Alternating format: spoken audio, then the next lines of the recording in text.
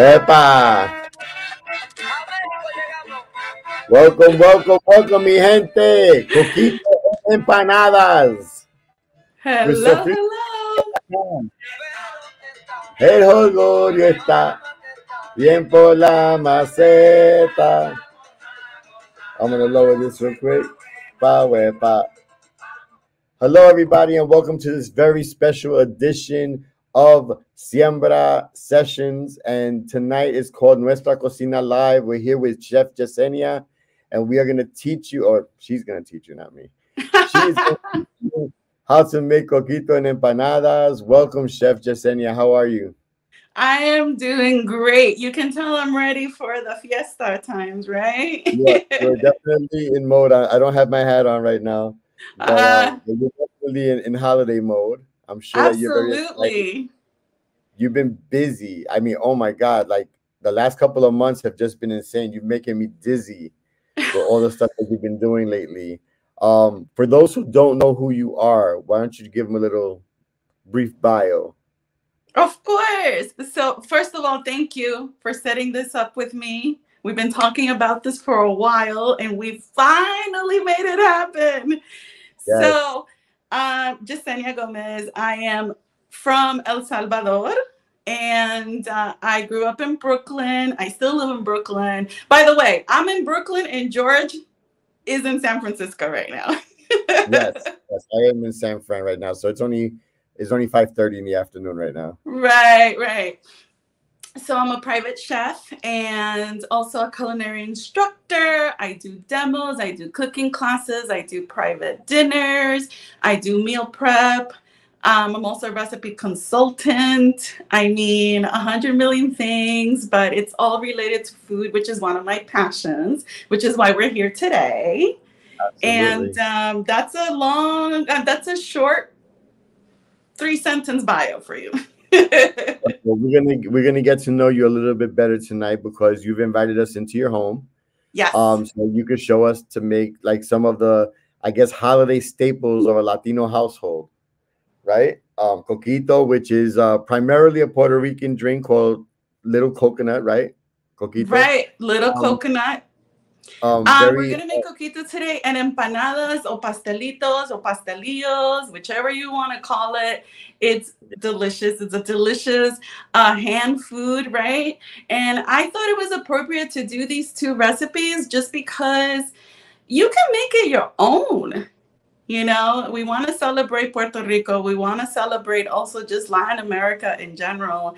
And so I thought, why not? You know, there's a fusion, there's a party. Where there's a party, there's a fusion of everything.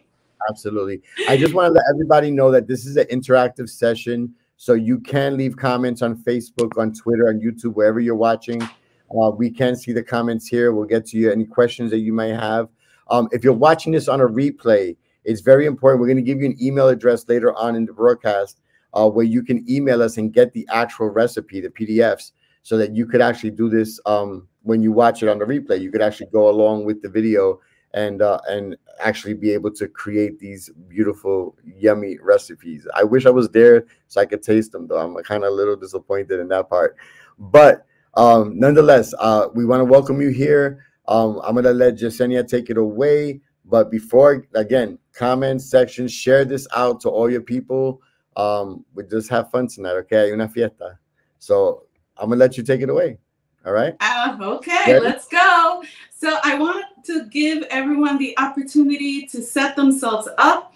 I, as you can see, have all of my ingredients out. You probably can't see it. So this is a live show, everyone. So basically, everything's going to happen live. Okay. And if you are cooking with me, so we had about 32 people who I emailed recipes to in the last couple of days. If for some reason you didn't get it, I apologize. If you don't have time to get your ingredients today, then I welcome you to make this recipe during the weekend or when you have time. But just want to note, let's have fun. Let's keep it light. I love my cooking classes to be interactive, and I love my cooking classes for them to be just light and fun because not everyone is on the same level when it comes to cooking, right, George? There are some beginners. All I want you to do is get in the kitchen and make something delicious. If you make a mistake, that's okay. I make mistakes all the time, trust me. Other chefs make mistakes all the time, right? We just learn how to hide them. So we're gonna start with the coquito just because if you want to have a glass of coquito by the end of class, I want it to be ready for you.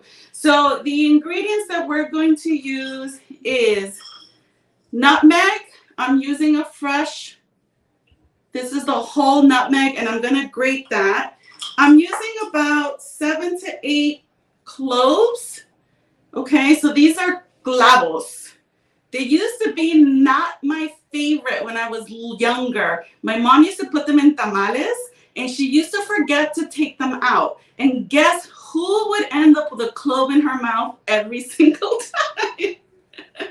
But these are great for baking, for savory, for sweet recipes.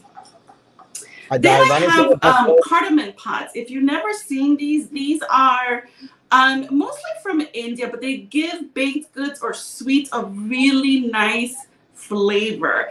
This is, you don't have to include this in your coquito if you had a hard time finding it. I do find that it gives it like a slight minty, exotic taste to coquito. So I decided to add that. And then I also have 3 allspice berries. Now, these are traditionally from the Caribbean. They grow in the Caribbean. They also grow in Mexico. I have my 4 cinnamon sticks, okay? And then I have my cinnamon stick. George, have you seen this? Oh my God, I've never seen that big. I brought a pound of cinnamon bark. Not sure everybody knows, but cinnamon is the bark of the cinnamon tree. So this is like the freshest, it smells delicious. I use it in my arroz con leche. So that's our spices tonight. And then I have my vanilla extract. For those who don't know, vanilla extract, it's actually made out of vanilla beans in a rum or a vodka. So it has alcohol. So you want to make sure that you use the extract because that's the pure vanilla. And for milk, I have here the sweetened condensed milk.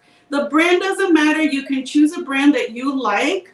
I have tried different brands of different milks, coconut milks, and I actually like this brand coconut milk that is in my supermarket, and it's actually Jamaican. It's very creamy and it has all the fat at the top. That's my choice, but you can use a coconut milk that you prefer. Here I have Coco Lopez, which is the cream of coconut. This is mandatory. Without this, it's not going to taste like coquito. Okay? And then I have evaporated milk. So if for some reason you don't want to use, you want to make it vegan, you can skip the evaporated milk and add more coconut milk. And controversy, I know, I'm going to use dark rum. I know, I see your face. It's traditionally made with light rum, but I'm sticking to Puerto Rican rum at least. So I wanna talk really quick about the rum selection. So when I was growing up, we used pitorro. Pitorro is basically a version of moonshine, a Puerto Rican moonshine. So it's actually traditionally made with pitorro, as far as I know. I mean, different people, different regions have different ideas of what that looks like.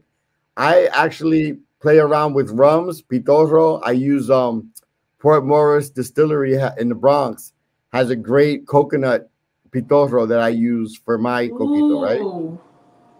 And they have a ginger, and the ginger one is interesting because there's a variation on the island in Arecibo where they use the heavy ginger and lemon zest for their coquito.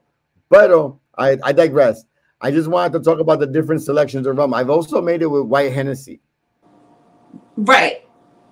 So at the end of your recipe, when you're all done, I'm going to tell people what they could do with the leftover coquito on the bottom of the bottle. I have a very special bonus tip for you when you're all done. So I'm going to step away around, but again, pick the liquor that you like, play around with it.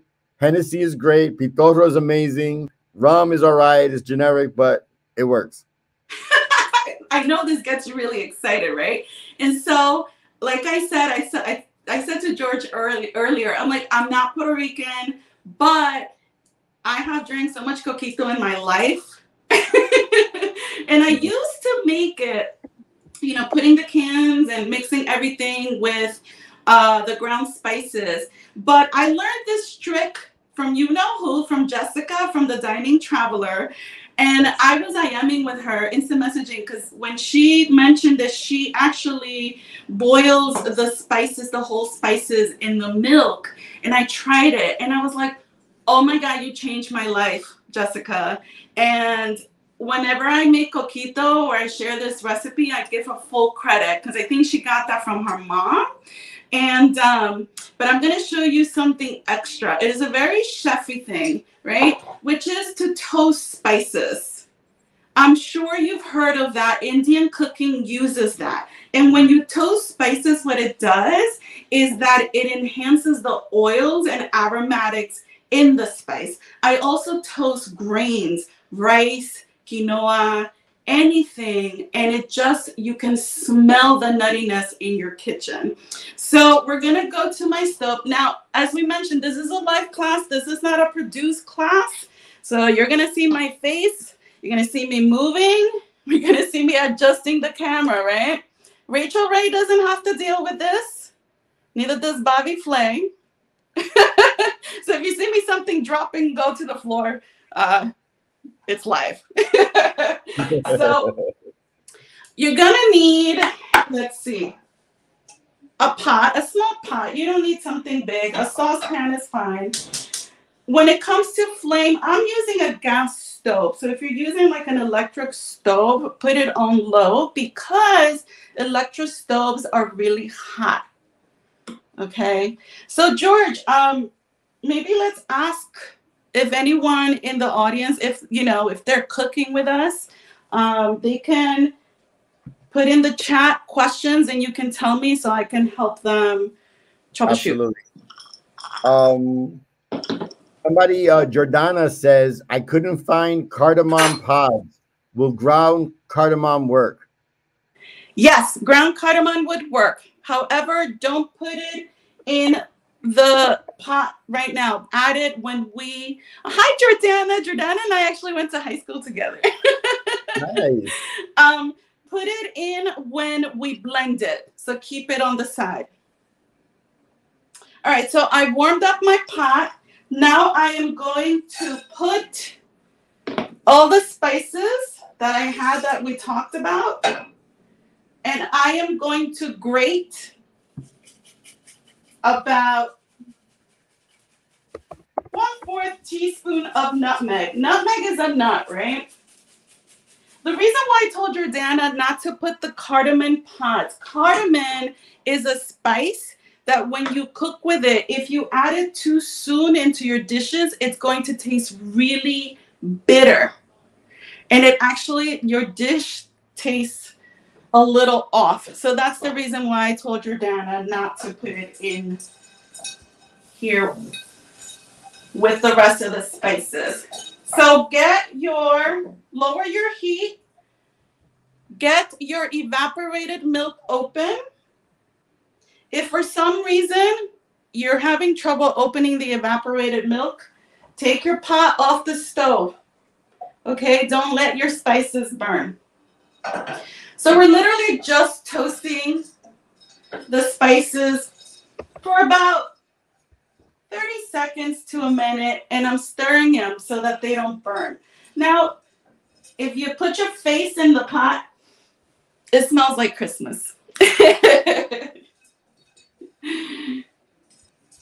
Hi, Have you ever done this, George? Have you ever toasted your spices before you add them to your recipes? I have for a certain seafood restaurant that I do. I do a red snapper that's like wrapped with toasted plantains. So that for that one I do. I've never done it for the coquito though. You can do this for anything. Definitely, it will enhance all of your recipes. Janice Cedeno says hi. Hi, Janice.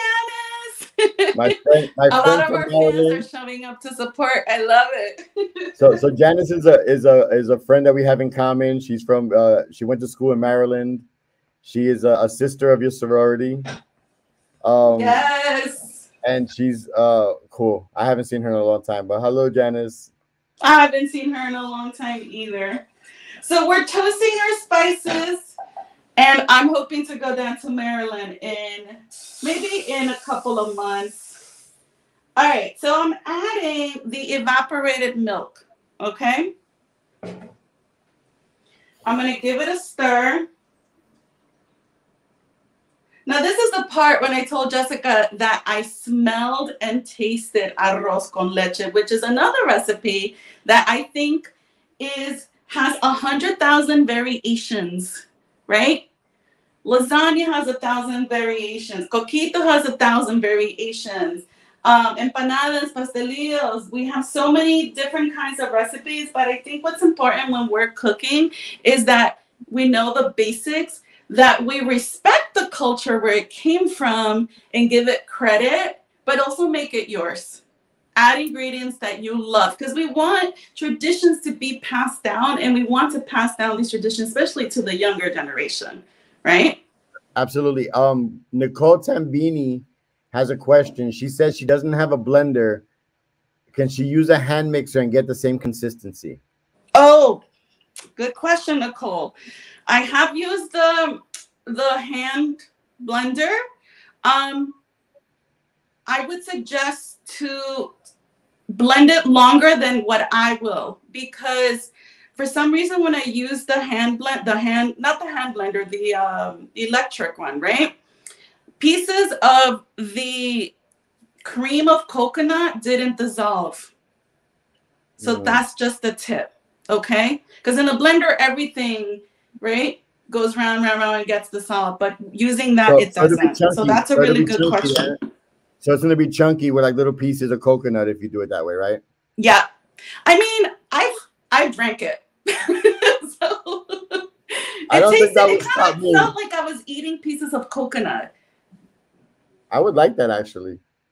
Yeah. Nicole, invite me over, Nicole. I want some of that chunky coquito. And I think Nicole is the one who wanted to make a pistachio version of the coquito. She emailed me, and I thought that was a great question. So we'll cover that when we blend it. So you see over there, my milk is warming. Now, it's on low heat, okay? Because we want this to steep.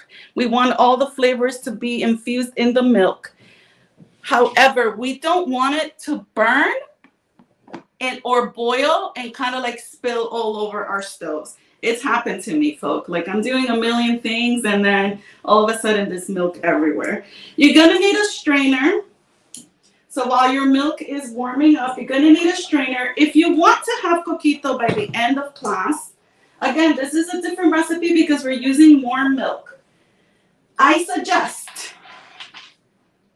okay, take a glass or two and put it in the freezer. This is what they do in bars. They freeze glasses, right, for beer. They put it in the freezer. That way your drink is really, really cold. And I'm going to show you something fun. I decided to, before you put it in the freezer, this is something you can do later.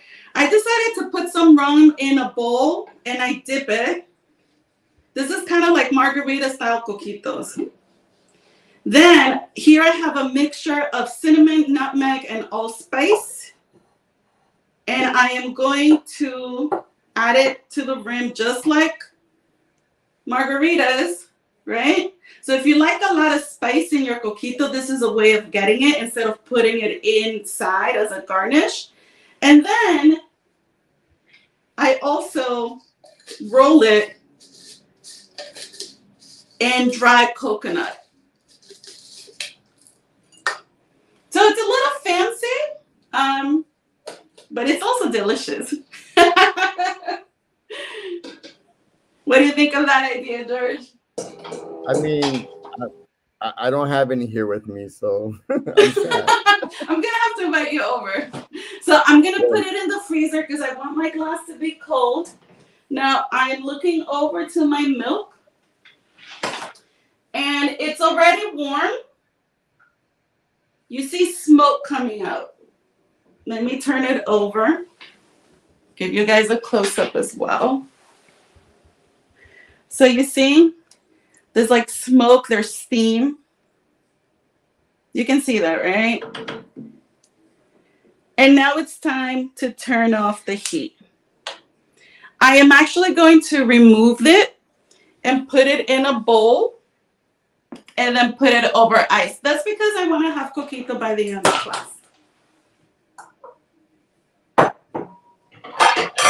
I'm going to be honest, there's a whole bottle of Coquito in my fridge already. We've been drinking Coquito since the beginning of November. Oh, man. I drink Coquito. My boyfriend is Salvadoran. He's not Puerto Rican, and I introduced him to Coquito like 2 years ago, and he just can't have enough of it. He's like, why is this recipe only made during the holidays? He wants it all year long. So fun fact. I want to give you a fun fact. One of our really good friends owns a company called Flaco Coquito. Yes. Cynthia. So Cynthia is actually doing something very unique with her Coquito. Obviously, it's distilled professionally and is sold in liquor stores. So go to flacocoquito.com to get more information about that. But one of the things that her and I talked about early on in her journey was the fact that Irish barley cream used to be a holiday-only drink. And eventually the marketing department eventually made headway and started incorporating recipes into everyday life. And now Irish barley creams is included in a whole bunch of different types of drinks. But it had a similar history as Coquito, where it was only, at one point, it was only a Christmas holiday drink. So we could all make Coquito year round. I think that I'm with it. I do it anyway. I vote. I don't know. You want to start a poll? I think that if you think that Coquito should be drank year round, like different flavors for different months, you could do a red velvet for Valentine's Day. You could do like a citrusy one for the spring. I don't know. We could make up something. We could make up a Coquito calendar of different flavors every month. Exactly. And what I love about Flaco Coquito too is that it's vegan, right? It's vegan and it's actually no added sugar. No added sugar. He keeps the glycemic load pretty low. So she made it because I know we have some diabetics in the crowd, in the audience. And I myself am diabetic, and I'm in public with that. I'm not ashamed of saying it. And so you too, right, George? And so this is a very sweet drink. So what I do to adjust it, I have made my mom Coquito, and she really loves it, is that I actually adjust the amount of the condensed milk. I add maybe only half of the can or just a portion. And I only add half of the cream of coconut as well, so that she can enjoy it. I enjoy it freely just because I have adjusted my recipe. So we're going to continue with the Coquito, and then we're going to let our milk cool, because as you can see, it's still steaming. So I put it in a bowl with ice. You can put it in the fridge if it fits, or in the freezer if it fits. So we're still in the Coquito. We are going to now prep the rest of our milks. Let's just put it in the blender or put it in a bowl just because I want to get it out of the way. And then we're going to start prepping the empanadas. You guys are going to be, your own chefs at home today. You're going to be multitasking. Chefs don't always do one thing at a time. I do like 8 things at a time. The oven's on, the stove is on. So let's put in our milk. So I'm going to give everyone some time. I opened my milks before class just because I've had classes where I'm struggling opening the cans and then everything just ends up. We don't want to be that kind of life class today. So I think Puerto Rican culture and allowing us to adapt this recipe and share it with the rest of Latin America. But there are other type of drinks also in Latin America. There's ponche. There's other like Bailey type style drinks in Peru, and they're egg based, but they're similar to celebrate, right, the holidays and our culture. Have you had any of those, George? So yeah, I've tried a couple of different ones. I tried some from the Virgin Islands. I bought some at the duty free. They're all very interesting, very different. Every single one is very different. One of the things I do want to address, though, for those of you who are trying to explain what coquito is to your Anglo friends, please, please, please do not say it is Puerto Rican eggnog, because it's not made with eggs. I mean, there are some variations that are made with eggs, but for the most part, coquito is not made with eggs, so it's not eggnog at all. No, and there's a controversy because there are some families who do include eggs. Right? Yes, Arecibo is one of those places that. So if you do include eggs in it, know that your shelf life in your fridge is going to be much shorter. So that's a culinary tip for you. So I added 1 can of coconut milk, full fat. Don't ever go light on me, folk. This is not the time. Okay. I'm going to put the whole can of evaporated condensed milk. Now the difference between this one and the other milk evaporated is that this one has sugar in it, right? Evaporated milk is actually milk that has the water that has been removed. That's why it's been called evaporated milk. Actually, about 60% of evaporated milk. If my friend Mario Bosques is in the audience, if he watches this video, yes, we learned, Mario, that evaporated milk or condensed milk do spoil. So even if you put it in your fridge, they have a shelf life. Yesenia, can you plug Mario's podcast real quick? Yes, Run the Dish. Run the Dish. He has an amazing food lifestyle and other kitchen witchery. And I have been in his podcast a couple of times talking about recipes, my travels. He's just an amazing person to follow, and definitely listen to his podcast. And for those of you who remember Mario Bosques is a very popular TV anchor in New York City for many, many years. He has an incredible career in journalism, but he's multi-talented. So check out the podcast when you get a chance. Yes, Run the Dish. And it's on Apple. It's all over. So I think it's linked in my website too. Maybe we'll add a link later. So here I added the cream of coconut. This is very sweet. Use a spoon or a spatula to take it out. Yes, use your fingers. You're at home. No one's watching. Well, you're watching me. I'm not watching you. But if you feel like tasting it, it is one of the most delicious things in the world. I love coconut. I am a huge fan of coconut. So try to take everything out. So all we're doing is we're prepping the rest of the milks while the other milk cools down. Now, if you steep that milk with the spices for like an hour, it's going to be really, really, really flavorful. But if you really want to enhance, also if you love spices, there are people who put ginger in it. I don't really love ginger in certain recipes, so I omitted it. But if you love the spices, you can just put it also in your mixture or do a garnish like I did. All my milk's in there. And a teaspoon of vanilla or 2. I love vanilla extract. Okay. Did you know that this cap is actually a teaspoon measurement? Really? Yeah. I was today years old. All right. So I know that there are some people who also blend and they grate their own coconut and they make their own coconut milk. And, you know, they really, really take the time to do this because it's a very important recipe in their family.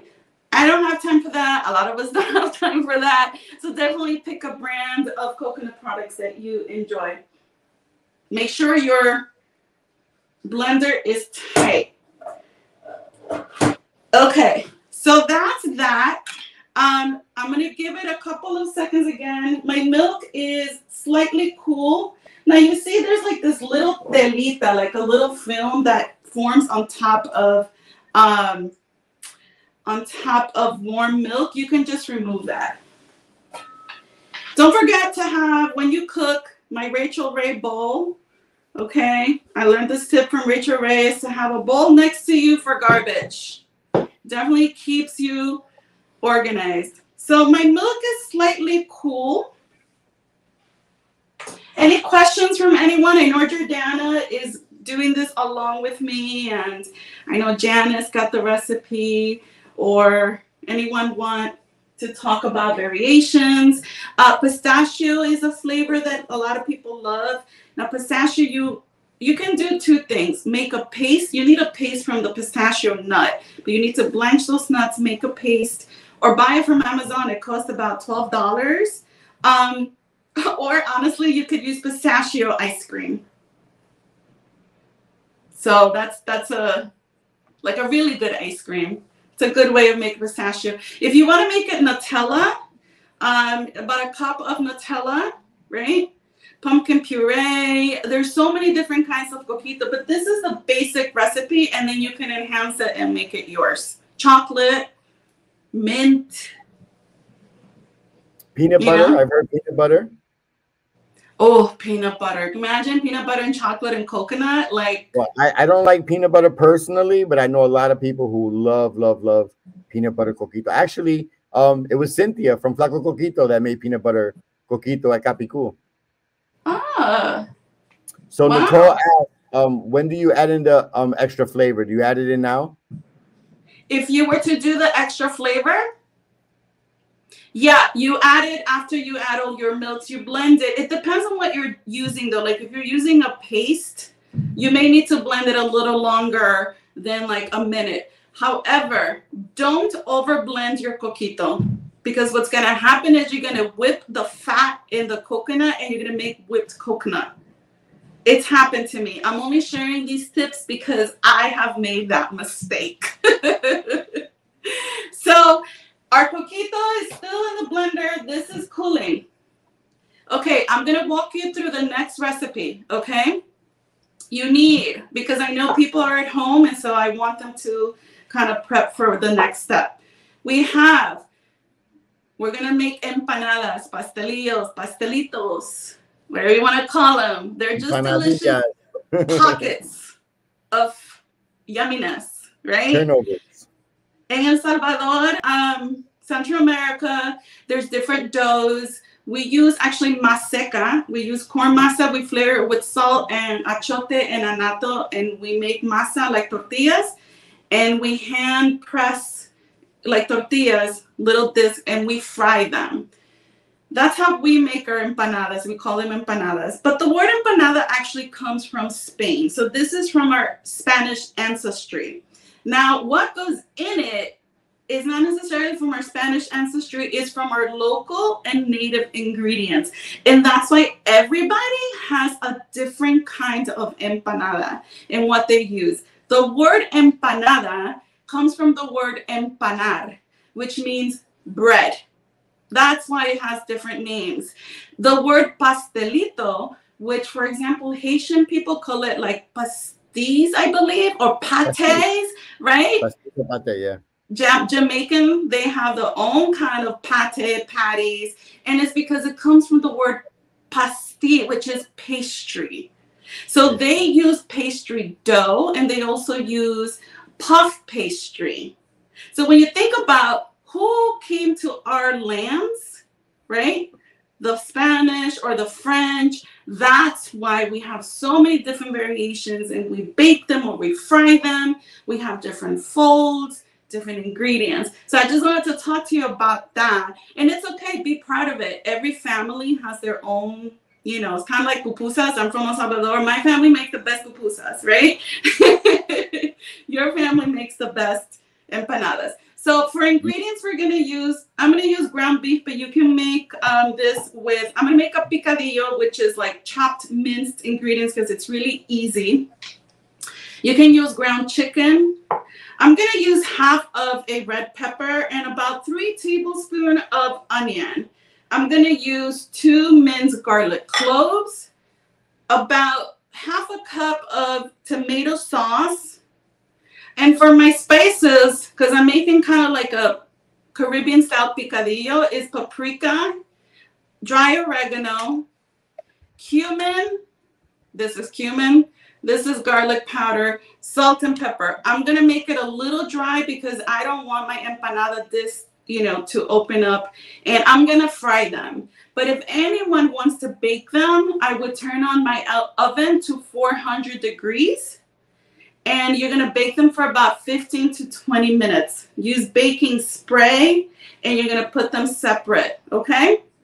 So that's what Emily, we're going to do I'm next. sorry, Yesenia. So Emily said that she pops them in the air fryer. Do you have any tips for people who use air fryers to make a healthier version of these?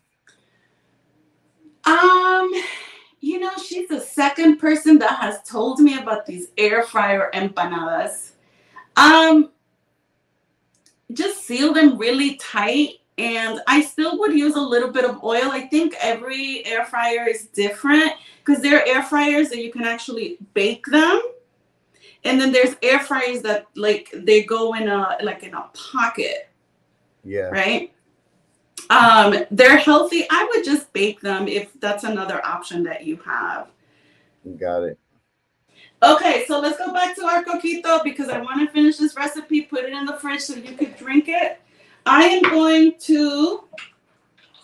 not to go too fast because I know that there are some folk who are cooking, who are making this. Okay, you need a strainer. Maybe I'm going to put this in a bowl. I don't want this to spill over, and then I'm going to be really, really upset. So I'm going to strain it into a bowl and then put it in my blender. I foresaw an accident happening. Okay. Again, if you have the time, but because we're doing this live and it's a cooking class, if you have the time to leave this steeping for about an hour, do so.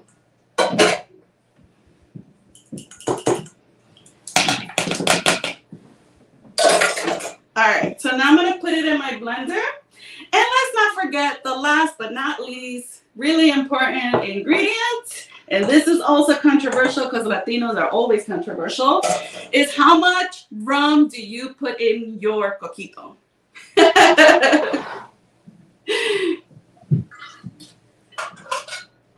I'm going to add a cup.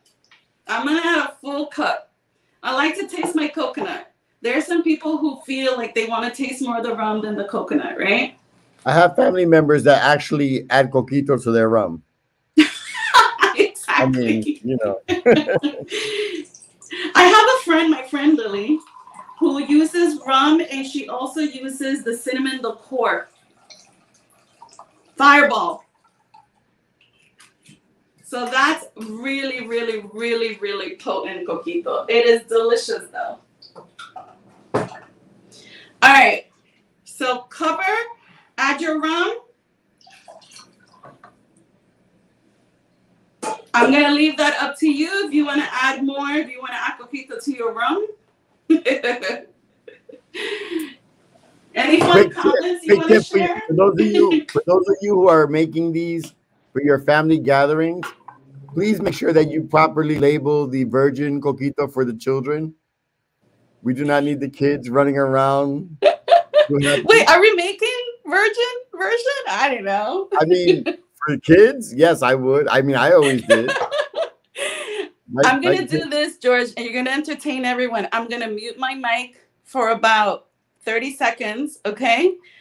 Actually, because I don't want to hurt everyone's ear. I'm just going to blend this. We'll go to a commercial break while you're doing that real quick. Go. Exactly. Blend your coquito, everyone. Right now.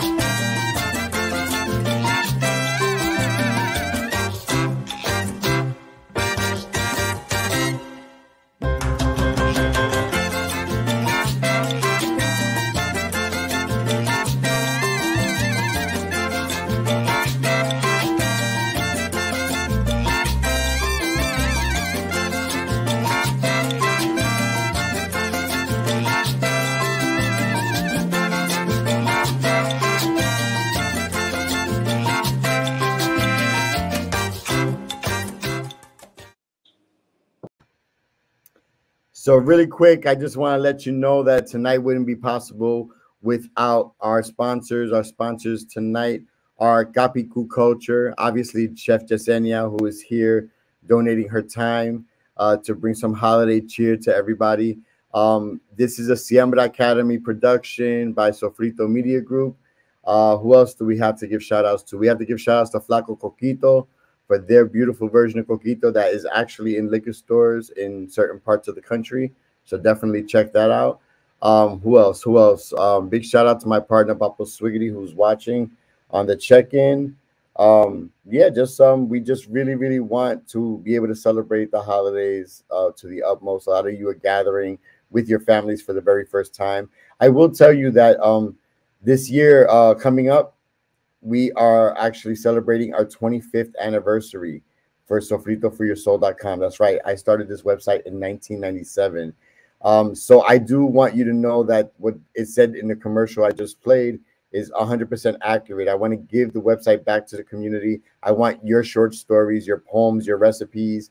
I want you to donate content to the website so that people can learn from you. We want to expand. We don't want to be so Caribbean centric. We want Salvadoreños, we want Guatemaltecos, we want Colombianos, we want Costarricenses, we want Hondureños, we want everybody. We want Afro-Colombianos, we want Brazilians, Haitian, whoever wants to contribute and share their stories with us. We are open to that. So definitely consider contributing your piece of sofrito to the community today.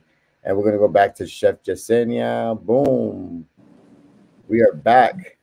Yes, we are back. So here I have my coquito. You know what I realized, George?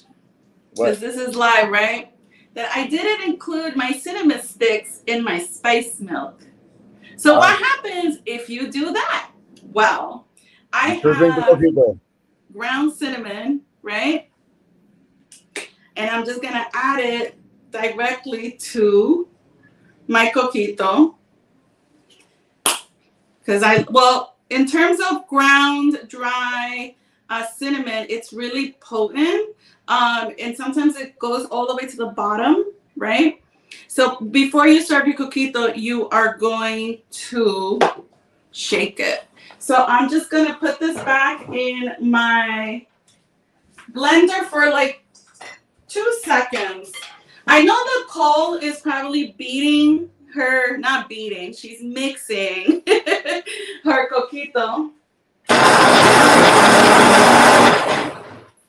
And that's all I needed. She's mixing her coquito, so definitely make sure that you get all those chunks of cream of coconut. My container also dressed up today. Gonna pour it in. Now this serves about, I think about 10 glasses, depending on what glass you use. I have a big one. Janice wants to know. This is just for me. My boyfriend has another. So Janice wants to know what's the difference in flavor between light and dark rum. So dark rum has been aged longer, right?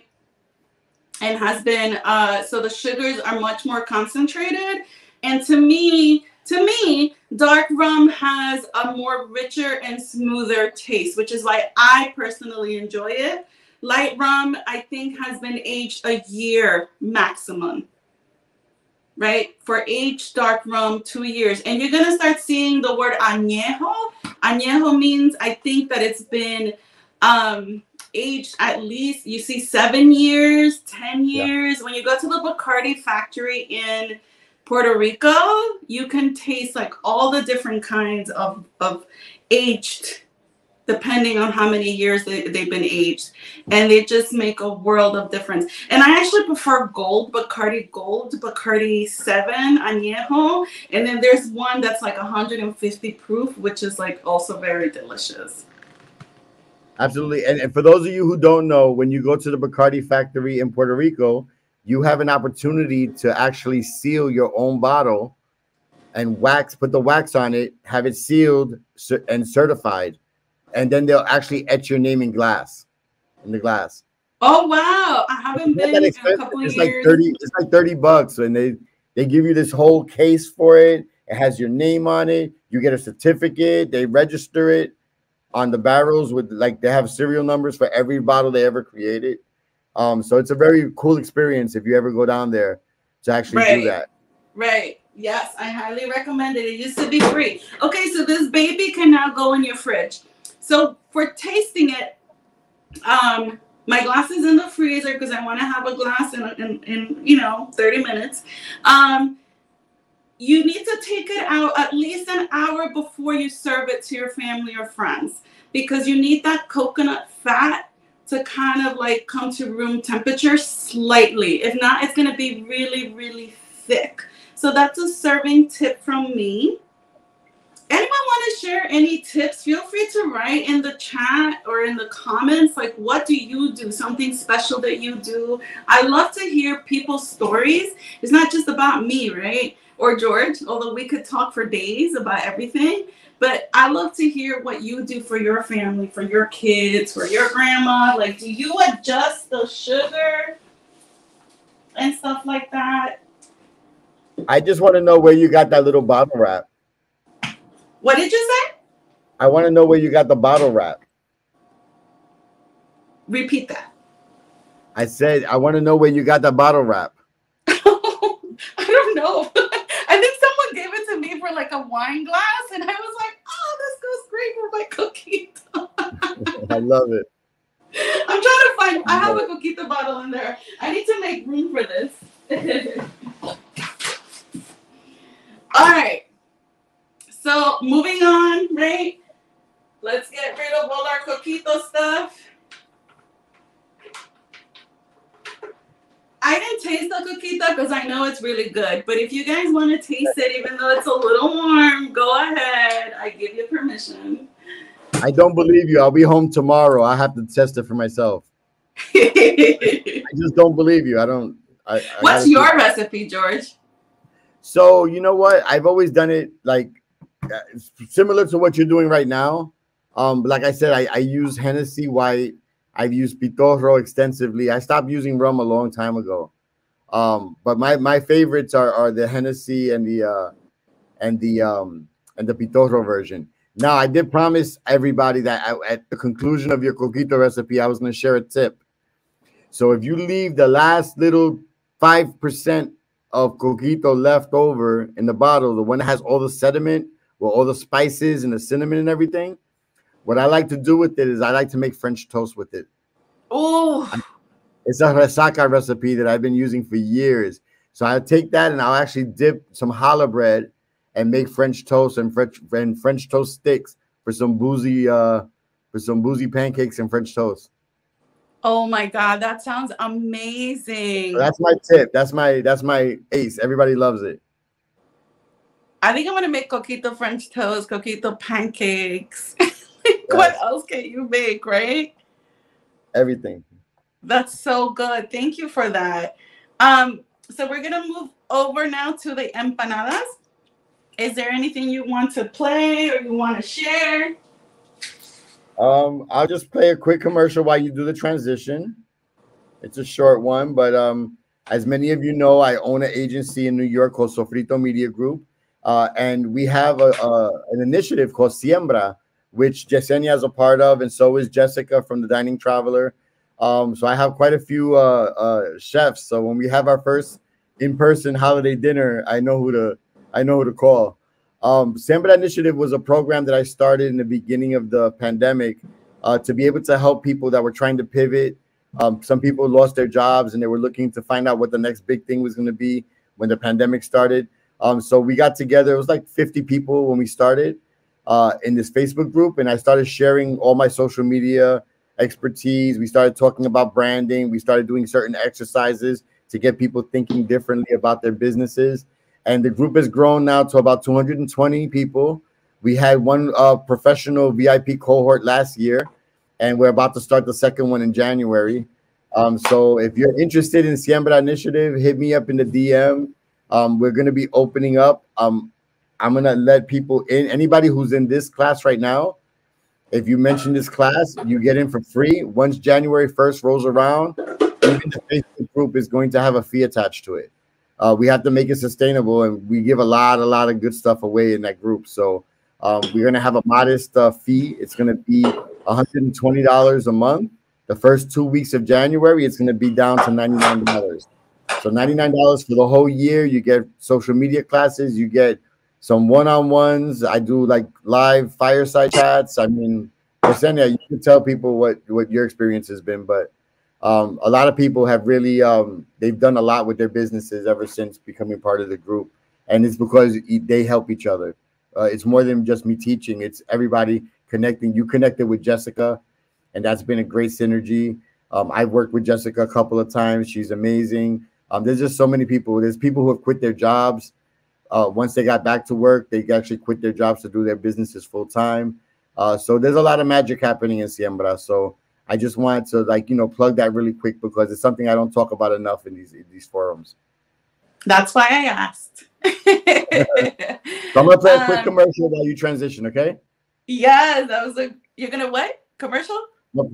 Yeah, quick commercial. So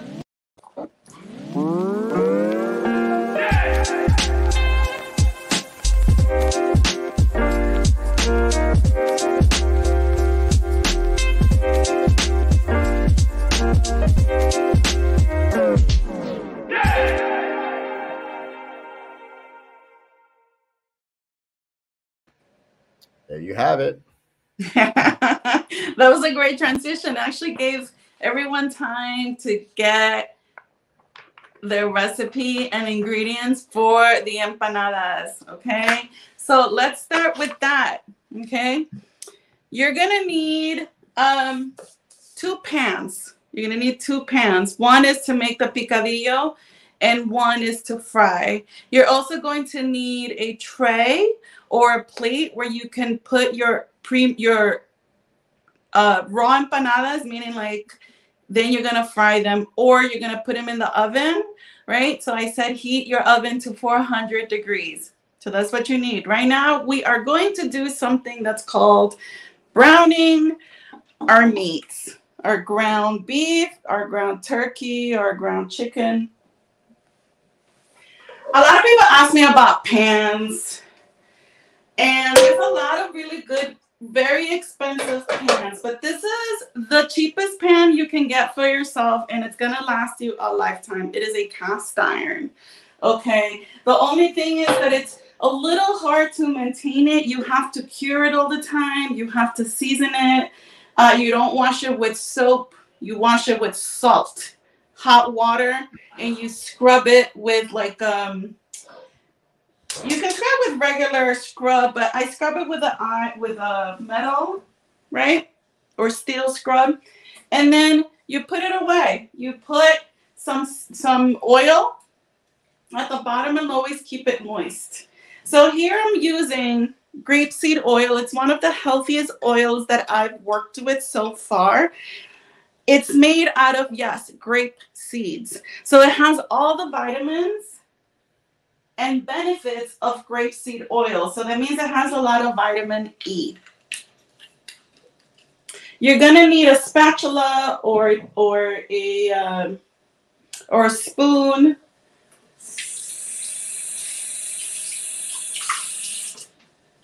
So get your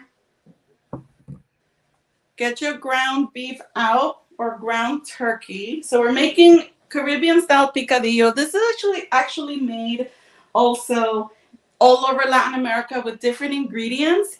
The Cuban version adds potatoes, and they add raisins. So it's a sweet and savory. Puerto Rican, I believe, also adds carrots, red pepper. Dominican also have a different variation. Some people add cilantro, some people don't. Some people add capers, some people add olives. In El Salvador, we also make calabaza. Which one? I've done picadillo with calabaza. Calabaza. Oh, that's like a sweet, right? Yes. Very that sweet. Sounds delicious. So add potato if you want to starch. Add a healthier starch like a calabaza, which is pumpkin for English speakers only. So here I heated about 2 tablespoons of grapeseed oil. Now I'm using sirloin and it doesn't have a lot of fat. It's a lean cut of ground beef. But if yours renders a lot of fat, you may need to drain the fat out. Okay? So let's add our beef. So here's a recipe where we're going to be multitasking. We are going to brown our beef. And then we're going to go and chop the rest of our ingredients. So I have taught a picadillo class before, and we make it with white rice, and we also add some maduro. So we do a whole plate. But I like this recipe for empanadas or pastelillos because your filling has to be cooked, fully cooked. So this recipe is already fully cooked, has a lot of different flavors, and it stays in the dough really well. Let's take out our discs also from the fridge. I hope you thaw them out. If you didn't thaw them, I have used the microwave in like spurts of 15 seconds to get them to thaw out. Okay, but you got to be really, really careful. I have used the water method. I would say don't use that method. The water gets into your disc. There's lots of things that I have tried, but just taking them out about an hour before you need them really works. I'm going to use a pastry dough. Now they come in different brands. There's La Fe, La Flor, there's Goya. I'm not a big brand person. I always tell people use what you're comfortable with politically, flavor, you know, and you can make your own pastry dish, but I'm going to tell you it takes about an hour and a half and a lot of effort. So if you have the time again, like go ahead and do it. Leilita.com has a great recipe on there that I have tried, but you have to roll out and every disc has to be the same thickness. So for $2,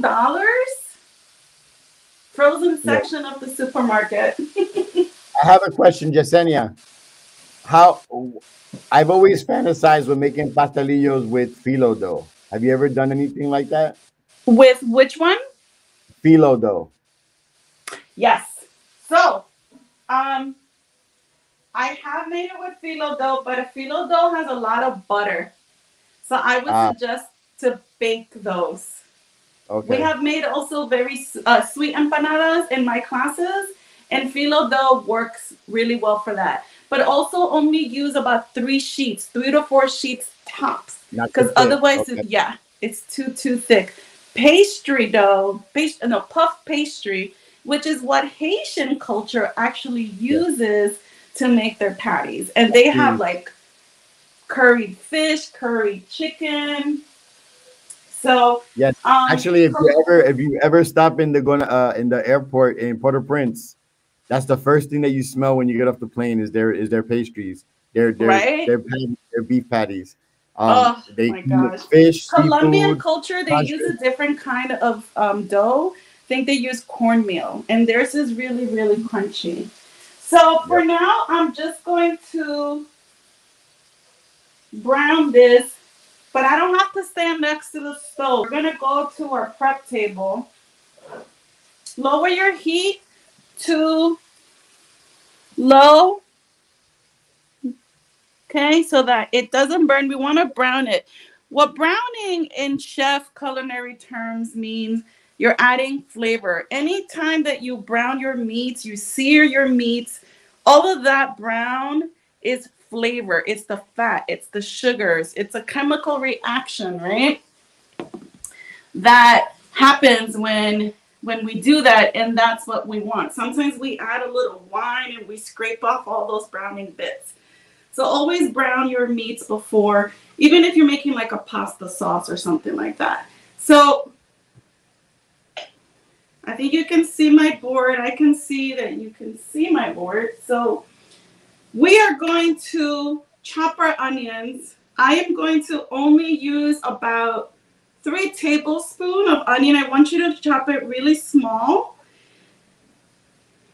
there's many ways of chopping an onion, but the way I like to do it, I like to teach it, and you see these little lines on the onion, go down those lines.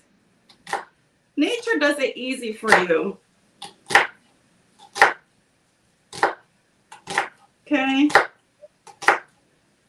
I like to use white Spanish onion because it's sweet. There is a difference in flavor in white or yellow, Vidalia, red onion. This one tends to be sweeter.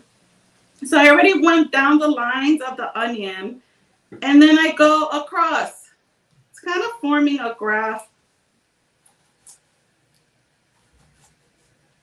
And then I cut down and I mince, pretty much dice my onion.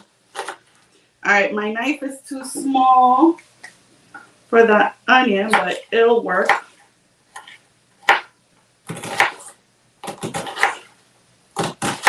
All right, so you only need about 3 tablespoons.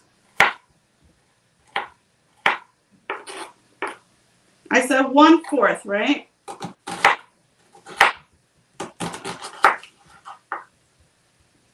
Okay, so if anyone's doing that along with me, you're gonna add that to a bowl. Make sure everything is chopped. See how fast that was? And I'm not even going fast. I'm not doing the, because I know that there's people who are cooking with me. I like to go at everyone's pace. So, onion, and now I'm gonna cut the pepper. The pepper, also small dice. Use my handy garbage bowl. Okay, take out all the seeds. And I'm only going to use about half. I like to cut my pepper in strips.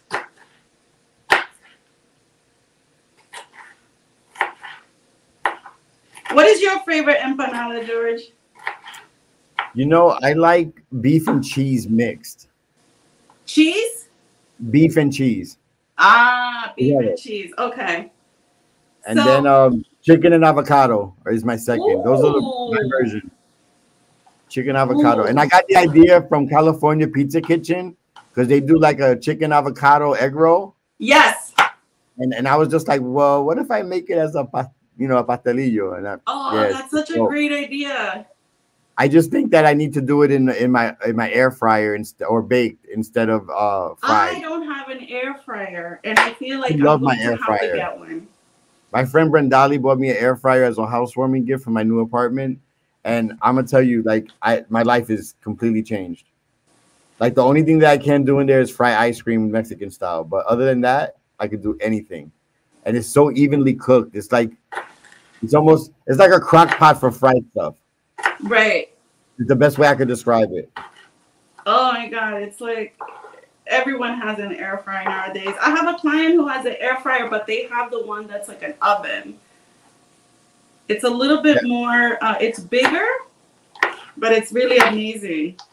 You can roast I'm gonna tell you right now, my girlfriend makes amazing, amazing, amazing food in the air fryer all the time. Like she's really dope with the air fryer skills. So I gotta learn how to. I gotta figure out how to expand my expertise in that regard. But yeah, I'm learning. I believe that there are air fryer cookbooks that people use, right? I don't know if anyone's still chopping, but here's my red pepper and onion, and I'm gonna add that to my beef.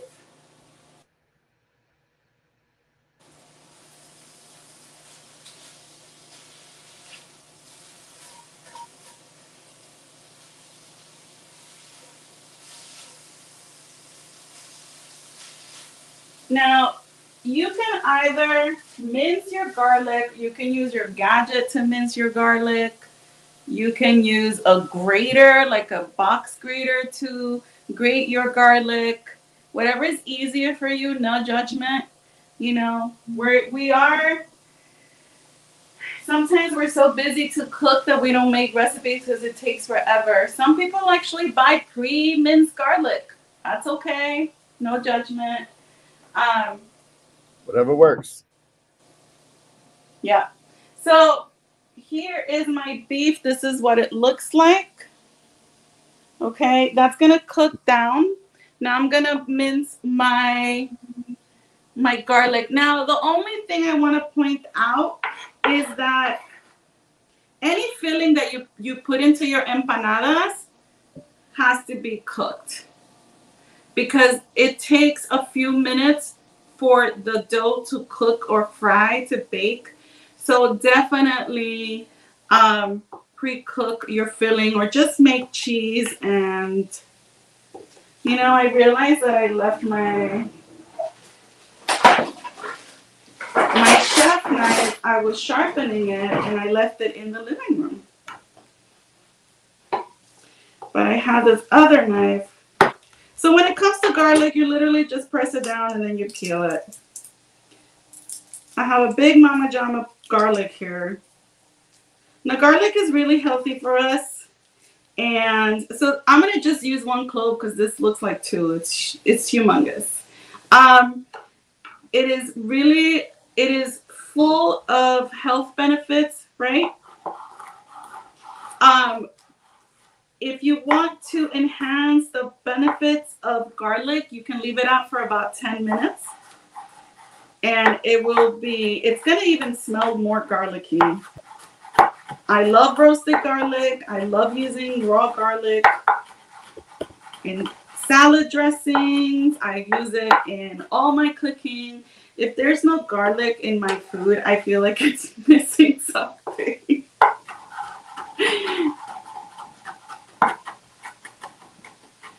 Okay, so quickly mincing.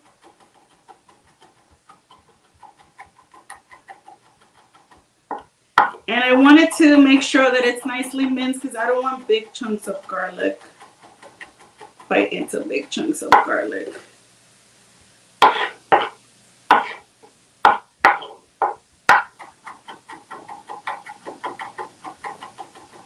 All right, so this is ready. I'm gonna add that to my beef.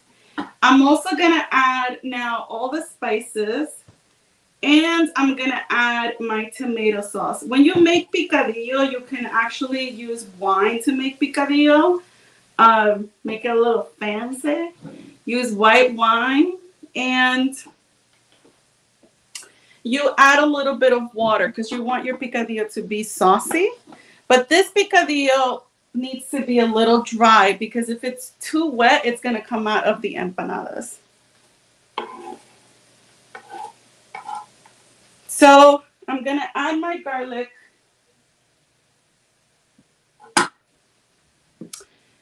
And my tomato sauce. Actually, let me add my spices first.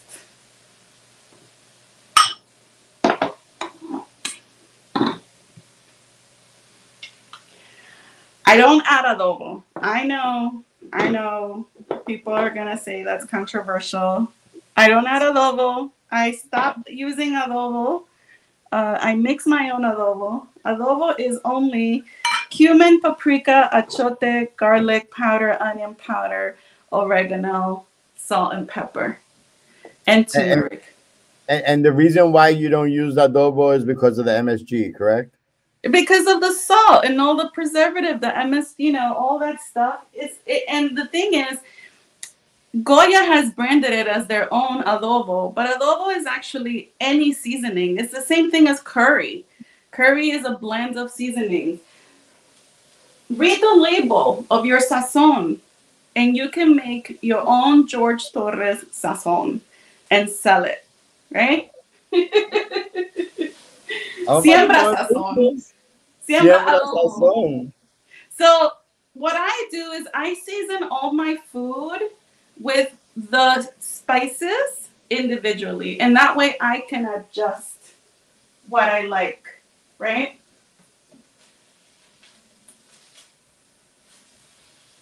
All right, so this meat, you need to actually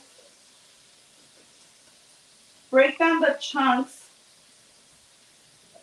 And I have a moment to show you this. Christmas calories don't count. They don't count. They It's like daylight savings time. You got to go like you turn the scale back a couple of pounds. Daylight savings time. So let's add our spices. In my recipe card, I said 1 teaspoon of everything. That's always my secret. 1 teaspoon. Then you can adjust it for more. The only thing that I said half a teaspoon is cumin. A lot of people don't love cumin. It could be a very strong spice. Start with half a teaspoon and add a little more. Coriander, it's also like a really great spice for this. Coriander is the seeds of cilantro. Oh. It's really interesting. People think cilantro is Latin American. It's not. It's actually Asian and Indian. Asian, yeah. It came from that part of the world, but we had adopted it and we put it in everything, right? You can tell I'm eyeballing. The only thing that happens to spices when they don't have all of that preservative stuff is this is what happens. It dries out, right? Doesn't mean it's bad, but just kind of have to like work it. But that's what adobo has. Adobo has all that extra stuff so that it doesn't cake. So it doesn't clump up, yeah. Yeah, when you buy organic and things like that, they clump up. Sometimes someone has to, some people have told me to add like rice in the shaker so that, you know, that makes sense. Clumps. Yeah. So I have about a teaspoon of garlic powder, a teaspoon of dry oregano, a teaspoon of paprika. Paprika is not spicy, it is very sweet.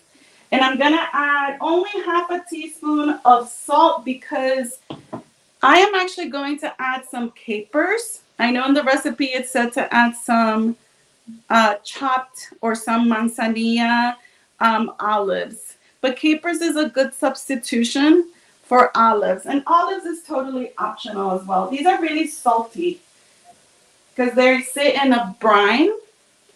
So I taste it for salt after I add all of my ingredients. And then I adjust the salt. So now I'm going to add the tomato sauce. You know the Goya brand sauce? What it has, and a lot of people don't realize, is that you can also make your own sauce. It has carrots. And celery.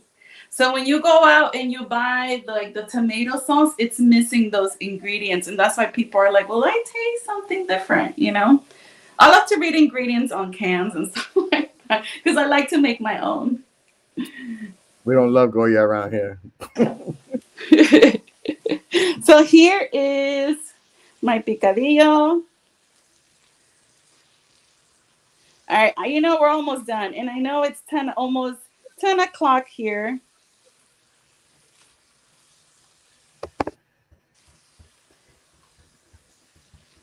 So just break these clumps. This is almost done because I'm not going to simmer it the way you do picadillo. You simmer picadillo for like 30 minutes more so that all the flavors can combine and it has to be a bit saucy.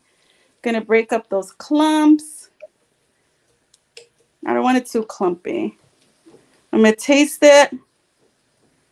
And then I'm gonna remove it from the pan and I'm gonna add the cheese into it.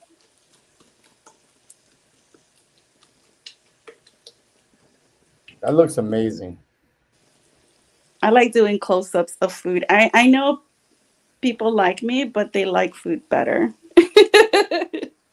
I mean, no offense, you're cool, but this is like a close-up. Everyone loves close-ups of food. Something I've learned along the way. All right, so while this cooks, I'm going to cook it for about 3 more minutes. I'm going to take out my empanada disc. Make sure your board is clean, and then you need a tray. You need a tray or a plate so you need a fork. Okay. Put my spices. right here. Let me take out my disc. So I want to tell you Siembra, what Siembra has done for me. What Siembra has done for me, it's not just Siembra, it's really George, because George is Siembra, right? I was always, the fact that I'm doing this live is like a miracle, right? I was the kind of chef that George has been on me to do videos forever, for at least 6 years. And I just wasn't doing it. I was like, it's not me. Like, I don't want to be in the public eye. Like, that's just not the kind of chef I want to be. And when COVID shutdown happened, I joined Siembra, and it changed my life. It really changed my life. He started giving us tips on how to, like, I didn't even know how to get on camera, what Zoom was. Like, I didn't know any of that. You know, I've been in the kitchen for 6 years already, and you kind of forget all that stuff. And so I didn't even know I could do a business Instagram. Like, you're like, create your business Instagram, take pictures, get a logo, you know. And I was in marketing for a long time, but we forget to do these things for yourself. So you really have changed my life. You added a lot of business for me through this kind of exposure. So this is like amazing that we're even doing this, right? And the fact that I'm in my kitchen and like I'm sharing all of this information. And I may, you know, I don't know where this is gonna go, but I really do thank you for that. And I know you have a whole bunch of different kinds of people. Companies are under Siembra, but as a chef, you have been tremendous. As my friend, too. But you took it to a different level for me, for sure. I appreciate that. Thank you so much. You're welcome. So here are my discs. They come in these little, you know, with these little films so that they don't stick together. They're actually perfect.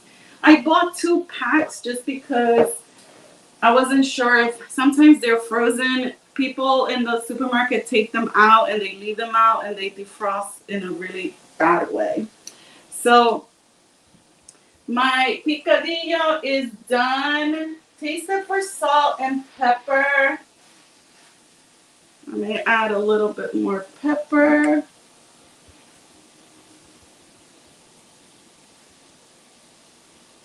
Taste it for salt.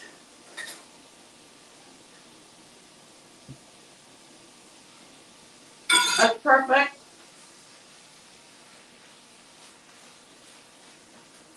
Break down those clumps. Now it's really hot. So because we're doing this live, I am going to put it in a bowl so that it cools. Because I'm working with a hot ingredient, it's going to also affect the way my pastry dough works. So if you have time, you can let it cool. You can also make your empanadas and freeze them. You put them on a tray and then you put them in the freezer and they will last forever in your freezer. But don't fry them. Leave them raw or uncooked, unfried. And then you put them in a Ziploc bag together and they won't stick, but you gotta freeze them first. So I'm gonna add my cheese directly to the picadillo. Now, if I lost many of you because you're following the recipe and something happened, just go back to the recipe card. The way my recipes are written are not in traditional recipe, the way you would pick it up like from like Google or like a cookbook.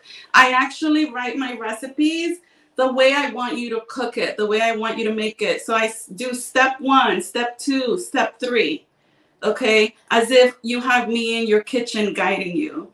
So Hopefully you can jump right back in by looking at the card.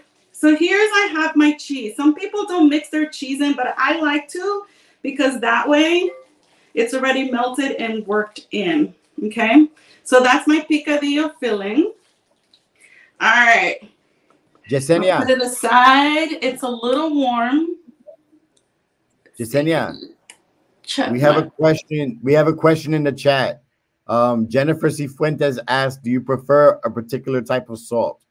We know a lot of people have issues with hypertension and they have alternative versions of salt. Is there any particular one you prefer? Yes. Two types. Himalayan salt, which is the one I'm using tonight. It's a pink salt. It actually does come from the Himalayan mountains. From the India, somewhere over there.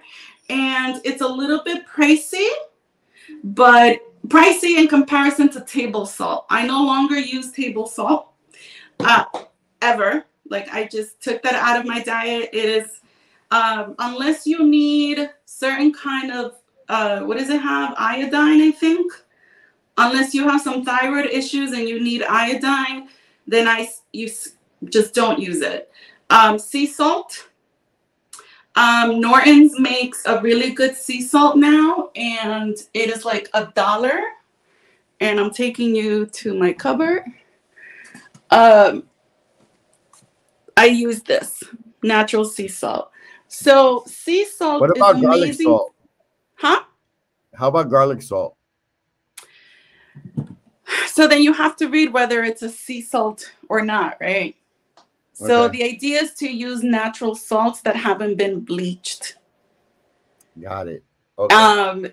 Because they add chemicals. So you need to, especially for hypertension. What I've heard is, like, we don't eat so much salt, right? Unless you eat like out all the time. Kosher salt. Kosher salt just means that it's kosher. It means a rabbi actually blessed it, something like that. But it doesn't have any really health benefits like Himalayan and sea salt. Got it. Thank you so much. That was a great question. Okay, so next steps, everyone. You need a frying pan. You need vegetable oil, unless you're going to be baking them, or if you are going to put them in your air fryer. I am interested in knowing how those air fryer empanadas come out. I'm going to be honest. Like I said, I don't own one.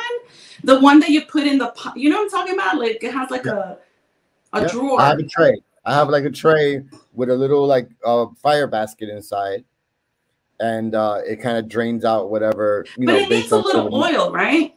No, nothing. Before empanadas? Because I feel like the empanadas. Nothing. Nothing? Okay. Nothing. I mean, I know a couple of people mentioned that they like air fryers. I know Jennifer Cifuentes. I think Nicole said something, and also Emily. Do you put oil in it? I don't. I was told not to, because I think it's a fire hazard in some of the. Really? I have a friend who puts oil, a little bit of oil. I mean, you can coat the fryer basket so nothing sticks. And if you're cooking, and if you're doing raw meats, if you're doing your picadillo, for example, in an air fryer, then the natural oil, the natural fat will lubricate it. But yeah. You can spray something. An air fryer is actually like a small convection oven. That's what it really is. Yeah, but it cooks very evenly, which is what the thing is. Like, if you do fried chicken, you don't have to worry about really turning it around too much. If you spread them out properly, like, they'll cook evenly all the way across. So Emily says you could spray something on the base like Pam spray. Like, so it's like a cooking spray. That's what I thought. Just because, let me tell you why. And this is maybe just me working it in my head. When you bake empanada dough, and for me, because I'm a chef, I love everything with flavor. And I just feel like sometimes you can do little things to enhance flavor. You can eat healthy, but it doesn't mean you're not frying it. But when you bake the empanadas, for example, now they're selling empanada dough that's for baking. Oh my God, I tried it the other day, last week. They are so hard. And I'm just like, I'm just not gonna eat them. I actually threw out like 8 empanadas. It just was not my preference, you know. So that's why I'm asking.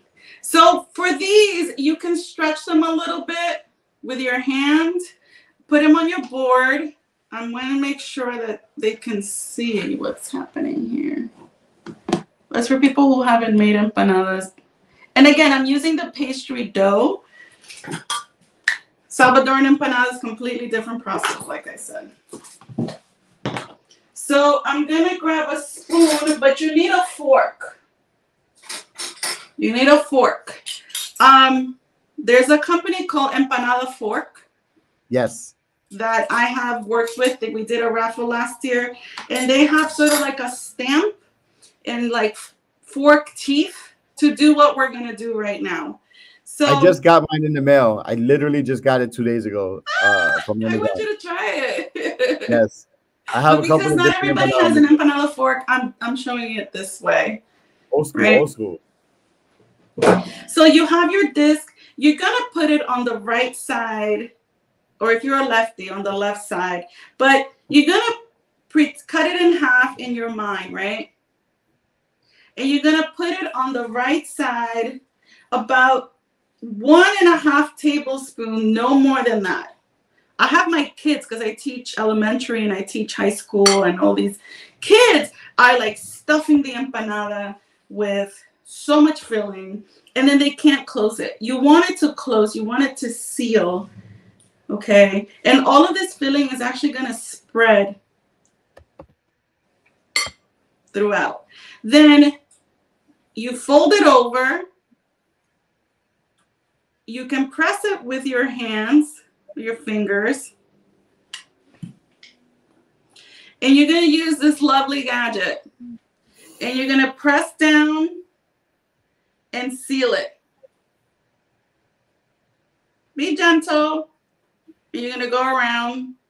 So what the empanada fork does is that it like stamps it down closed. So Yexenia, while you're doing that, can you tell people what the biggest mistakes people make when they're actually creating their, like when they're actually sealing them?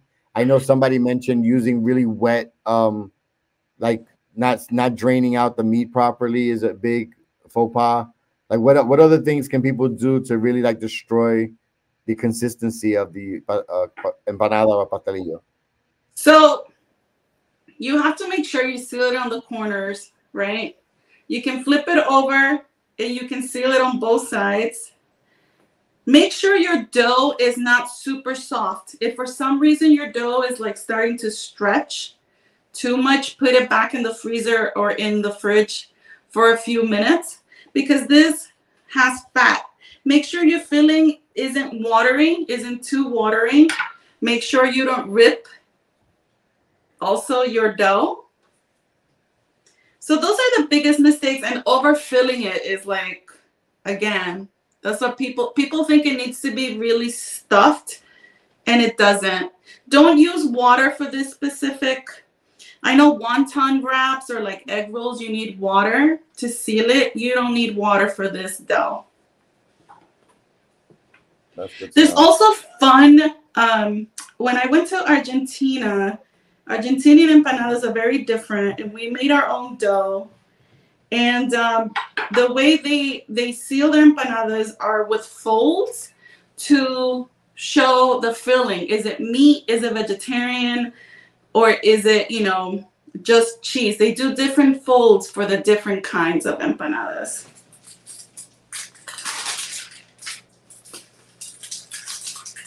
Okay, so we are going to make, what I do also is I put like 4 discs on my board, and I do it quickly. So this is what I'm using my tray for. Now let's talk fillings, right? You were talking about chicken and avocado. I want to hear if anyone puts in the chat watching this video, what fillings are popular in your family, or maybe what filling you want to try. interesting things that you've had? I've had guava and cheese. Oh, that's a classic. Yeah, guava and cheese. I've had it actually. The people that make it in the airport in San Juan. There's a little shop, a little criollo spot in the airport, and every time I have like a quick layover and we're just like turning over the plane, I just run over there real quick to go pick up one of those. Oh, so I like good. anything with guava actually. You can use any jam, right? Any jam, like mango jam. I've never done it. I've had it in a couple of different pastry spots, and I'm not big on pastries, but that's one. Anything with guava in it, I'll definitely try at You least know once. what we did with my class last week, a couple of weeks ago, we did apple pie empanadas. Oh wow, okay. Yeah, so we made our apple pie filling, and then we used this dough and we baked them. So that's another idea. So Yesenia, real quick, while you're doing that, can you talk a little bit about some of the corporate functions you've been doing lately and how people could book you? I put information up on how people could book you, but can you talk a little bit more about what it looks like to work with you? Yes, absolutely. So about a year ago, like I said, when COVID shut down, I was doing a lot of meal prep, and that was 90% of my business. And then we went online. So I started promoting private classes like girls' night, birthdays on Zoom. And so I did a few classes with a few friends, and then people from Facebook and Instagram started noticing me, and I started doing corporate classes. So I have worked with Univision, I have worked with Dell, I have worked with EA, I have worked with health clinics, I have worked with Cody. I have a class coming up next week, a holiday class with Cody. They hired me for Hispanic Heritage Month, Tapestry. So all of these big companies have hired me to do team building cooking activities. So this is what we do. And we do it over Zoom or Team. And I send them the recipe ahead of time. Of course, they choose. The classes are about an hour and a half. And they cook along with me. That's awesome. And it's been just super fun. We have made arepas. I mean, you would think that's a really difficult dish to cook, but we have done it with a few companies. Arepas, we have made empanadas, we have made picadillo, we have made coquito, we have made wonton cups. Oh, Amazon is another big company that hired me. Do you remember the time that you did the pupusa and we did the wine pairing with it with Rioja wine? So that's how I started, right? Remember, I used to do Airbnbs. Like my friend had an Airbnb. So when he wasn't using the Airbnb, he would let me use it. And I would charge like $60 per ticket, I think. Now, pupusas are like street food, right?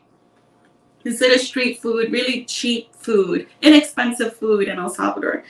So when I told my aunt I was going around selling classes for $60 per person, and we were doing it in these apartments, or I was going to people's homes, and one of the classes I did was you paired it with wine, which I thought was like so amazing.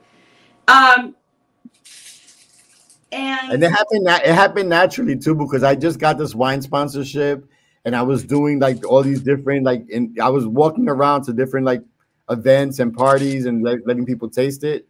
And then I remember you said you had a pupusa. I was like, look, you want to see how it pairs with like Rioja? So I came over with a couple of bottles. I met with some of your friends that were there, and the best part about it was it wasn't so much. It was like a family gathering. I didn't know anybody there, but it was just like it was such an experience, and we just all sat and had dinner together. We laughed like old friends. The funny thing is, they didn't know each other.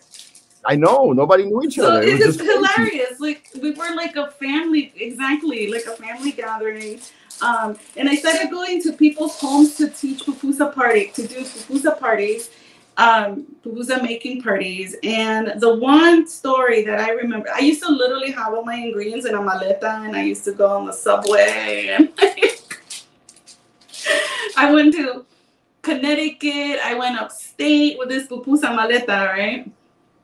And one touching story is that there was this woman who found me on Google. This is before you, because I wasn't on social media that much. And she had an adopted niece who was from El Salvador, who had arrived here when she was a teenager, and her aunt wanted me to teach them how to make pupusas. When we made pupusas, now she's an adult, this woman was like in tears. And she was like, "Oh my God, this is from my country, this is from my childhood." And I was like so touched. So those kind of stories were really important in the beginning of my career, because I think it fired me up. Now remember, I couldn't find a job in the beginning of my career, so it was really hard for me, and so I invented my own classes, and then I kind of just skyrocketed. And then remember, I was featured on Univision because of that story. Yeah, no, and you know what? It's important because technology, the way the world is going right now, the way things are. There's so many traditions that get lost. So an elder passes away and nobody had the recipe, or somebody has the recipe but they didn't know how to make it. So you're important because you could actually bridge that gap. Somebody may want to start new traditions with their family based on old traditions that have been lost within their family nucleus, and you get a chance to bridge that. So I definitely appreciate you. Again, I love your food. I like everything that you're doing. The people that I recommended to work with you have been elated to work with you, and they can't stop thanking me. So I just want you to know how proud I am of your progression and what you're doing. And I'm looking forward to having dinner with you. I really want to do I would really love to do a Siembra dinner like that, where we all get together, we all cook together in one big kitchen. So I'm going to be looking for venues, and hopefully if things slow down with this pandemic, then we could actually make that happen in New York, maybe in Miami. I don't know. Let's get crazy. Yeah, let's do it. I'm happy to do something like that.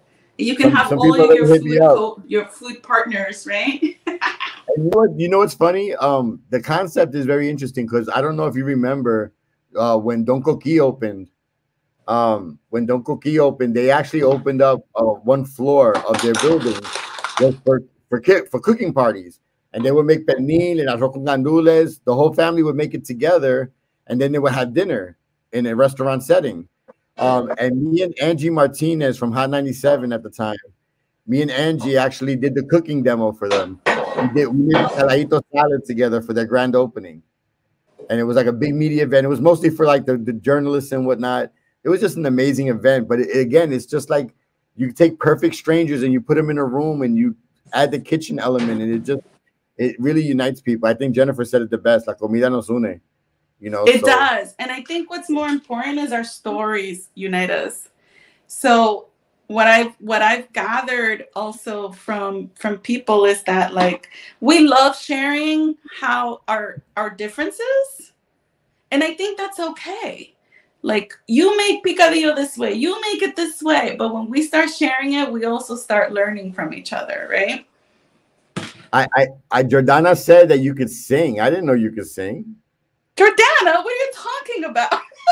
You said that you sing when you cook? What's going on? Put us on. I don't know, Jordana. Those are things we don't share. Those things are from high school. Wow. What's your favorite song to sing, though? I used to be in chorus. That was a long time ago. Let's get back to cooking empanadas. So I have my 10 empanadas here. This is what I'm talking about. If you put this on a tray like this, a smaller tray, you put them in the freezer, you wait for them to freeze, and then you can put them in a Ziploc bag, and you have them ready for the holidays because they last forever in your freezer. Okay? But right now, we're just going to fry them up. Jordana, you're not allowed to tell any more things from my youth. That was really funny. So I'm going to put this on the side. Okay, so I'm frying them. I'm not using an air fryer. I think I'm going to have to invest in one just because it seems to be the, healthy, popular way to go. But not for nothing. I don't count calories. It's the holidays. You need a vegetable oil. So you don't have to use grapeseed. You don't have to use coconut. Use avocado oil, canola. There's a controversy about canola oil. It's not the healthiest oil, but you need an oil that has a high smoking point. Don't use olive oil. Olive oil is not great for frying. It's better for sauteing or adding to your dressings, cooking meats and stuff like that, but not frying meats. Okay, so whenever you see your steak or something like that, use, of course, butter or a bit of vegetable oil. Coconut oil has a high smoke point. Peanut oil has a high smoke point.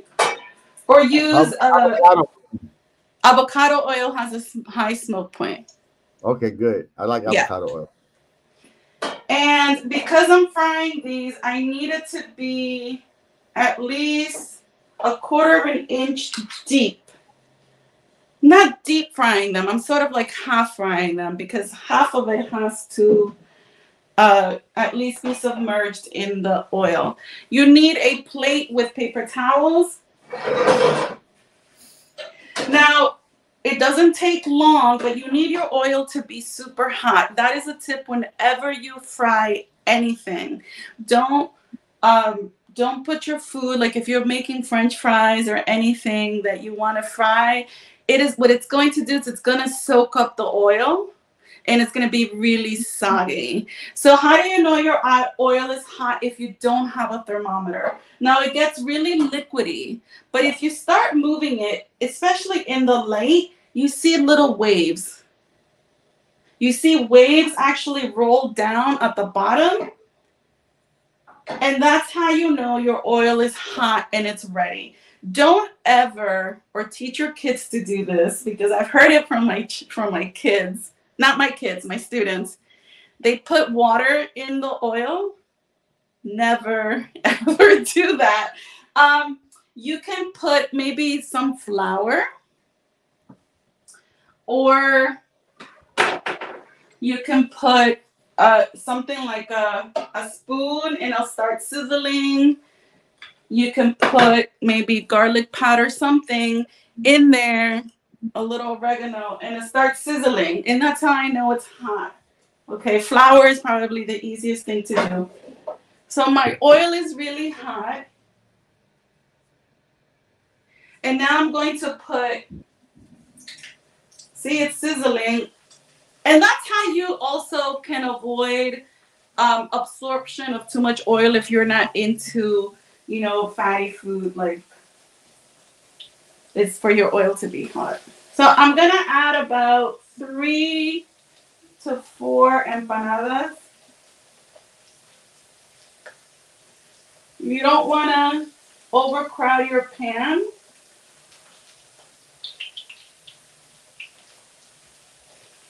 So that's what's happening.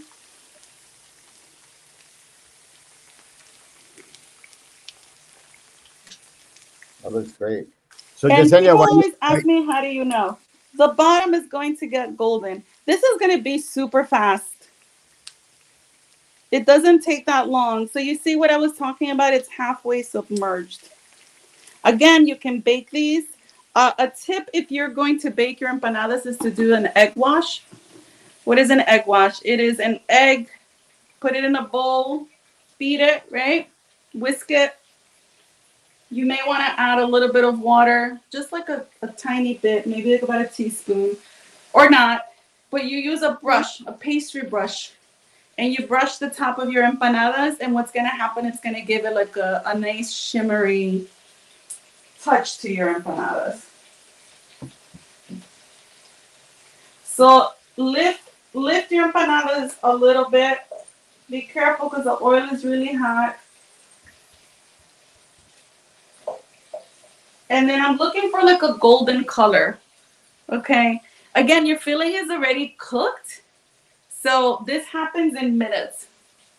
So I'm not worried about if I were using chicken or turkey. You know, you have to make sure specifically those meats have to be really cooked. This is a great idea for like post-Thanksgiving, because you can use your leftover turkey or even your leftover like sides and create a filling of your own. So just flipping them over. I'm making 4. Then I'm going to make 4 more and then I'm done. So it takes longer to actually like do the filling and all that stuff if you're going to make picadillo than for you to fry them.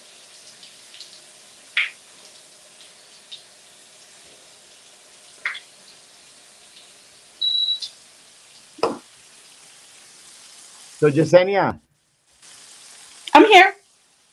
quick question. So because you're Salvadoreña and a lot of the recipes you do are like diverse from different parts of Latin America, have you ever had somebody come at you hard about like, así no se hace eso? Like, did you ever get involved in those types of debates? My mother.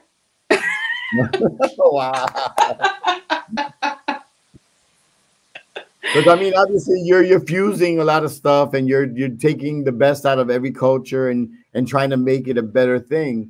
So I'm wondering if there are purists out there that say eso no se hace así. My grandmother made it this way, or whatever. Like, I teach all different cultures, and I also teach different ages.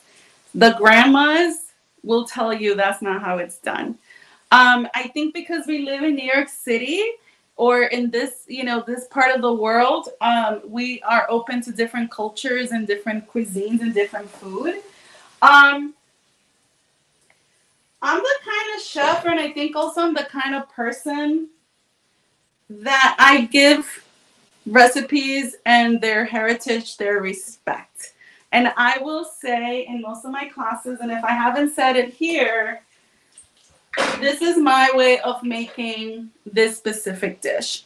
But then that's why I want to hear what other people want to say about how they make this dish and what memories it brings for them,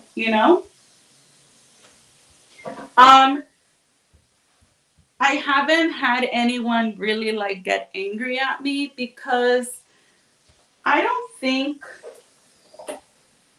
when it comes to food, people just appreciate that it's being shared, especially what's happening now with like the Central American culture. Like I feel like everyone is asking me to do Salvadoran recipes and things like that haven't been shared before,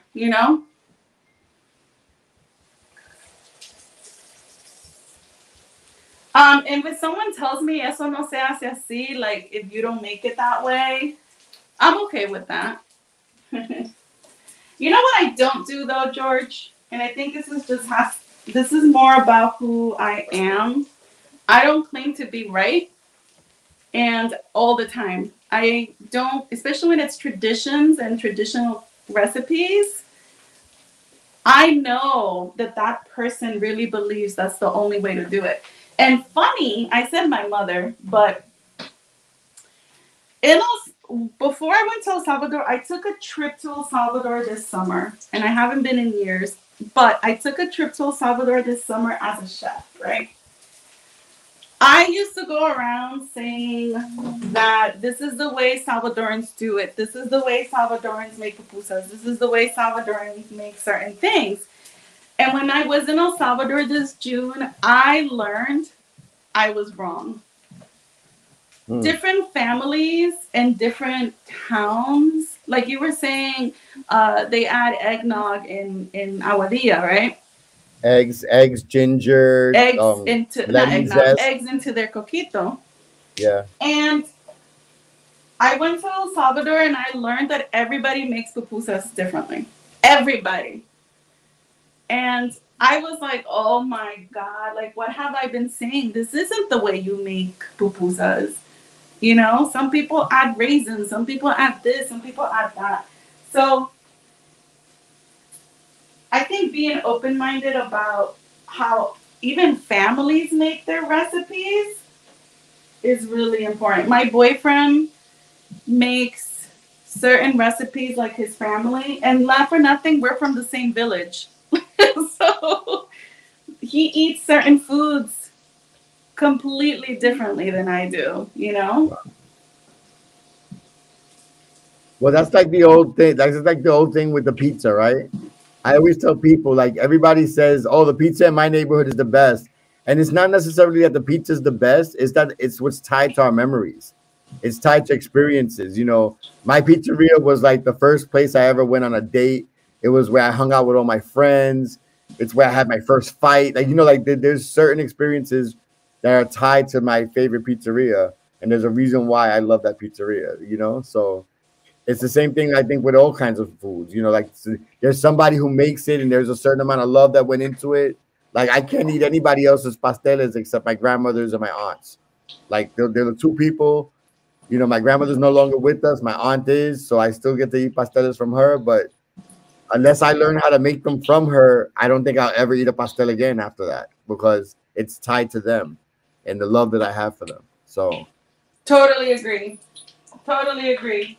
And there's recipes that my aunt makes that I go from memory because, you know, and I'm like, that's the way you make it, but it's because you're right. We connected to certain person. Now, what I do feel is important though, and which is something I feel I'm doing, at least in our culture, even though I'm teaching recipes from Peru, people are like, oh my God, you're Salvadoran. Why are you teaching recipes from Peru? We have a lot of things in common. So what I learned is technique, and that's what I'm sharing. But what I think is happening is two things. We're writing our recipes down. I'm getting people to write their recipes down. I'm getting people to measure ingredients because that's really important. And I'm getting people to actually share stories about their recipes. Um, and the third thing that I'm doing, and I think a lot of new chefs are doing too, is that our foods don't need to be gourmet. Okay? They don't need a chef's name to be in front of it.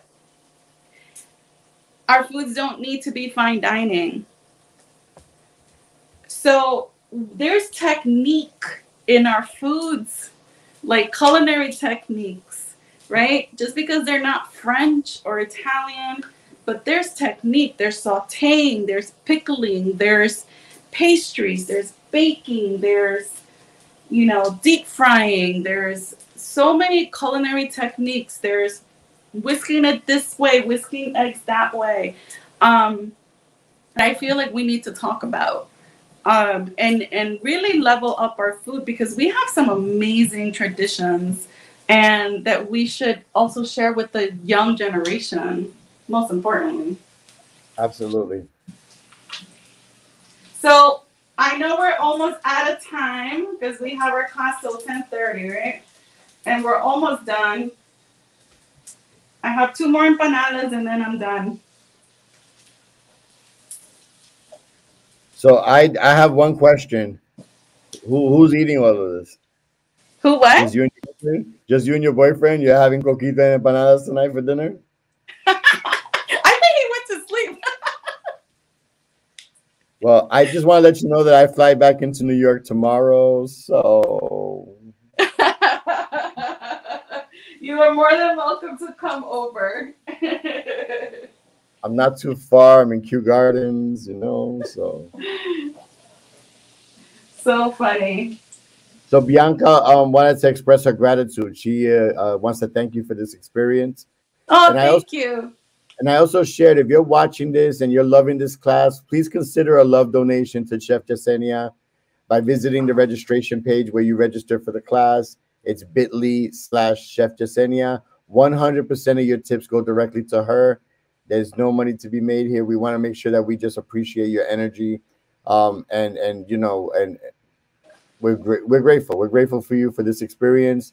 This video is going to be watched, I'm sure, by tens of thousands of people, if not millions. And you know, you're doing something special here. You're helping people create new memories, new traditions, and be creative and experiential. You know, get a chance to actually try out their own things and their own tastes, and hopefully teach that to their kids. Oh my God, I love it. I love it. This is amazing. That is my empanada class. Oh man. And you also have a little bit of picadillo left over, right? This you can put it, you can freeze it, you can make some rice, some mashed potatoes. Yes. Definitely won't go to waste. Eat it with your pegao. Or like Dominicans say, el concon. See, that's one thing I won't make, because I know that's really hard to make. Concon and pegao. Yeah. I leave that for the professionals. I'm gonna serve my coquito. So I have my We're gonna live vicariously through you right now. What'd she say? I said we're all gonna live vicariously through you. Just make the recipes. And I'm gonna shake it a little.